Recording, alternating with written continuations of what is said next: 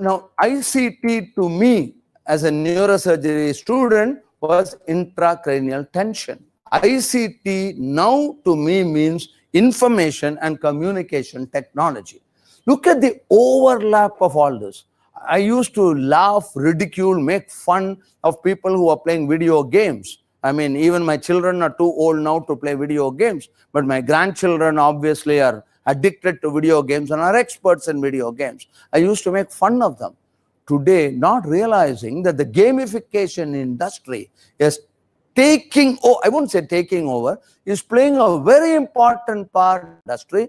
And you can see, this is called, you can see the overlapping everything. Health IT, telehealth, interoperability, in isolation. You cannot, yesterday I was in, it's fascinating, IIT Kharagpur, it's hospital in 3 months from now. The first students are going to be admitted into IIT Kharagpur. 15 years ago, I was in Madras, and this is a message I'm trying to get across. You cannot have an engineering in a medical college 20 kilometers away. They cannot diverge. They have to converge. We have now started a course called Clinical Engineering, a 5-year course, which is different from biomedical engineering. Without technology, this is what I'm trying to tell you. Business models, home visits. We did first e-home visits. Just after I finished my house surgery, a few occasional home visits to somebody who had a fit, etc. But about 8 years ago, we did about 95 electronic home visits. In fact, we got the best poster award in an international conference in Washington for this. Unfortunately, I didn't publish it. So this is the modern consulting room. And I'm shyly. So look at that. A geneticist start with your medical board.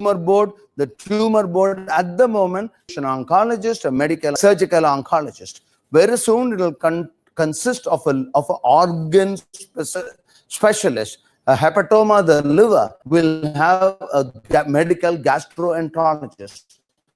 The tumor board, you will have a bioinformatician with Watson and others of data. Informatician will be able to retrieve either 69-year-old male, this thing, almost, this is what happened, and therefore, this is the current modern.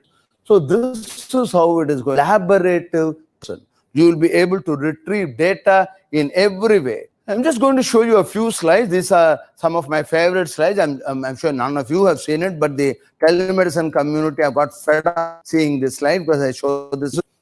I happened to be in Port Blair at the invitation of the then Chief Secretary. I had given a talk, and from the time nothing happened. Later, I got a phone call from Kent, attended my talk. He said, sir, there's an unconscious patient now. There's no doctor here. You told us about telemedicine. Can you do something now? I said, do you have a camera? He said, yes. And 2002, it was no smartphones. Nothing was there at that time. I said, okay, do this. Just take a photograph. You have an X-ray lobby? He said, yes. I said, you put the CT scan, take a photograph and send it to me in my house. And the internet connectivity was very poor those days.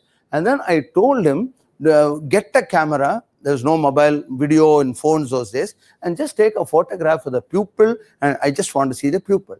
And I did a reasonable, enough neurological examination from my house with the help of a CT scan technician. And I was very confident. I've treated thousands of these people. So you can see a small, isolated, hemorrhagic, temporal lobe contusion. The ventricles are compressed, narrow, raised intracranial pressure. Final year MBBS student, in my opinion, those days should be able to diagnose this. So this is how it was. So I just said, okay, start on mannitol, anticonvulsants, etc. I managed the patient from my house, an unconscious patient. So the most rewarding moments of my life in about 2 months later, somebody comes to my office with about 18 apples, beautiful apples, and then says, I said, I don't know who you are, sorry. Then he said, sir, I was told that you are the doctor from Madras who treated. I was in Andaman and Nicobar Islands. So I was absolutely normal. It took me 6-7 minutes of my time with nothing great about it. Any young neurosurgeon, any postgraduate in neurosurgery should have handled this case. did was a camera, a phone, and to take this. I have personally given about it. And one of the things I did not do, I just didn't have time, and there's nobody to help me. Here, sorry, I should have got audio. This was fantastic, but I didn't realize it till in 2001, when the world did not know anything about tele. From the village of Aragonda, we had transmitted more than 200 echoes, thanks to a wonderful pediatric cardiologist who unfortunately left us, who is sitting here, Prem Kumar. He had just come back from the UK, and he supervised cardiogram from Russian. We did this. We did 200 echoes. I just didn't. Either he or I had. If I had been in the US, I would probably have written a textbook on tele-echocardiography. So this was what we did, but we just didn't have the resources, the infrastructure, or the time to do all this.